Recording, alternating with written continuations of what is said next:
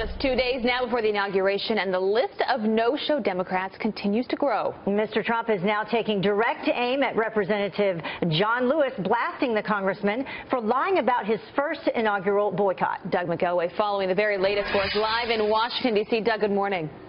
Morning, Abby. Morning, Heather. Completely removed from all power in Washington, Democrats are doing whatever they can to try to damage the Trump presidency even before it gets underway, including a boycott of the inauguration. That movement really growing now with more than 28%, more than a quarter of the entire House Democratic caucus not attending.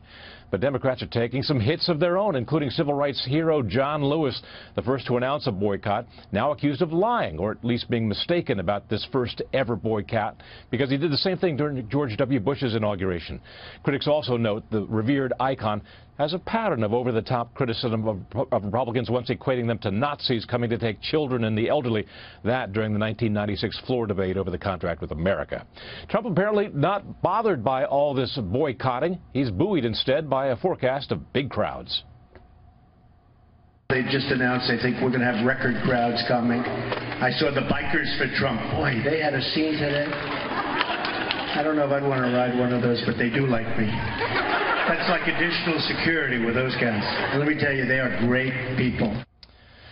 Trump will take the oath of office on Friday on two Bibles, the Lincoln Bible used by Honest Abe back in 1861 and also again by President Obama in 2009 and 2013, and then the Bible that his mother gave him upon graduation from Sunday school at the First Presbyterian Church in Jamaica, New York in 1955. Trump actually popped into town last night to attend the inaugural chairman's global dinner.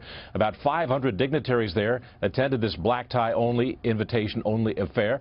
Among them, Kellyanne Conway, actor Jon Voight, Attorney General designate Jeff Sessions, casino magnate Steve Wynn, Rudy Giuliani, and Israeli Ambassador Ron Dermer. That last name, very important. It signifies, his presence signifies the change in relationship with Israel that we see coming. Absolutely. There was a cute video of Vice President-elect dancing with his wife last night. I like that. I love that. So everyone's wondering, Doug, what is on the menu for the inauguration? So it's pretty lavish? Yes, yes it is. Let me put, I don't have one of those cloths that waiters use, but I'll put a paper towel on that works. Ladies. We have Maine lobster and Gulf shrimp with saffron sauce and peanut crumble. I could leave the peanut crumble aside there. Also, a grilled Seven Hills Angus beef with dark chocolate and a juniper juice. And then for the third course, chocolate souffle and cherry vanilla ice cream and lots of great wines and champagnes. But, you know, Trump doesn't drink. He's a teetotaler. So what does he drink? Do you guys know? I think he drinks Coke. I think he drinks Red Bull because Coke, right? he stays up all night long tweeting, so it must be Red Bull. You gotta have something. Doug, thank you. You played that very well. Thanks. All right. Weird icon has a pattern of over-the-top criticism of Republicans once equating them to Nazis coming to take children and the elderly, that during the 1996 floor debate over the contract with America. Trump apparently not bothered by all this boycotting. He's buoyed instead by a forecast of big crowds. They just announced, I think, we're going to have record crowds coming. I saw the Bikers for Trump. Boy, they had a scene today. I don't know if I'd want to ride one of those, but they do like me. That's like additional security with those guys. And let me tell you, they are great people.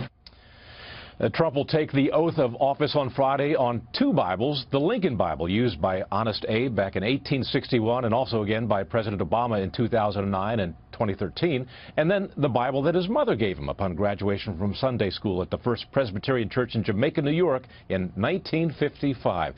Trump actually popped into town last night to attend the inaugural chairman's global dinner.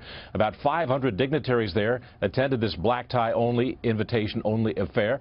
Among them, Kellyanne Conway, actor Jon Voight, Attorney General designate Jeff Sessions, casino magnate Steve Wynn, Rudy Giuliani, and Israeli Ambassador Ron Dermer. That last name, very important, even before it gets underway, including a boycott of the inauguration. That movement really growing now with more than 28%, more than a quarter of the entire House Democratic caucus not attending.